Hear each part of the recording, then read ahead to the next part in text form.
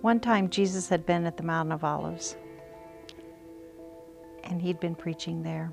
And the next day he went to the temple and started telling stories and teaching there. People started coming and listening. The Pharisees brought in this woman. They put her in the middle of the crowd, and they said, "She's had sex with another man who isn't her husband. What do you say that we should do? The law of Moses says that we should stone her. What do you say that we do?"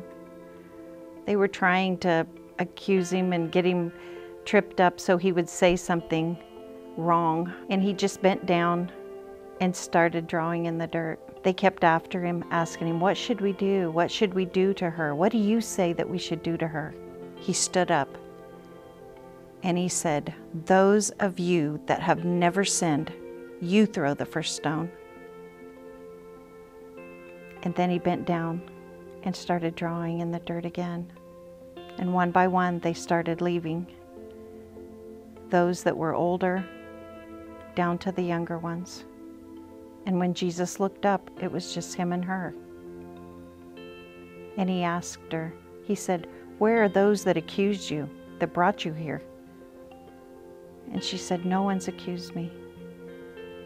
And Jesus said, "I'm not going to accuse you either. Now go and don't sin anymore." Once again, Jesus spoke to the people. He said, "I am the light of the world. If you follow me, you will never walk in darkness, and you will live in the light of life."